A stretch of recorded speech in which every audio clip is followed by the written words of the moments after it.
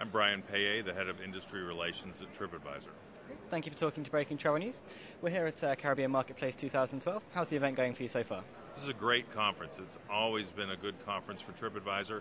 You get an incredible concentration of the right people for us to talk to, the people who operate so many great properties throughout the Caribbean, and the people who make decisions. It's been a very good conference for us this year as well. You've been making waves yourself, though. You've just launched a new management dashboard. Would you just talk us through that, please? We just announced this morning the launch of a new management dashboard, which is a new enhancement to the Management Center pages that we launched in July of 2011. And what it does is give every property more data on who's looking at their pages, how well they're doing in managing their page. Are they responding to reviews? How many have they submitted? How many photos have they contributed?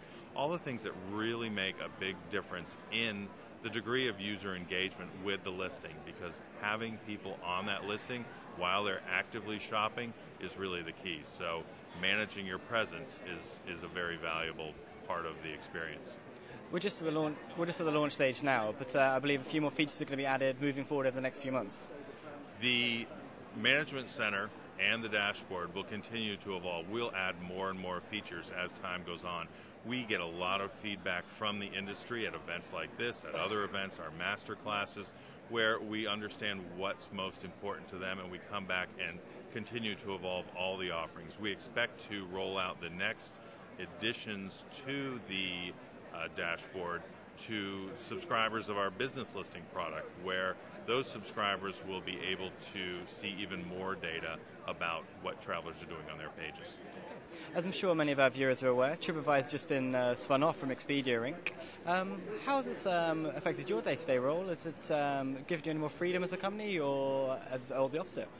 It's very interesting that TripAdvisor has always operated very independently, even under the Expedia Inc. corporate ownership.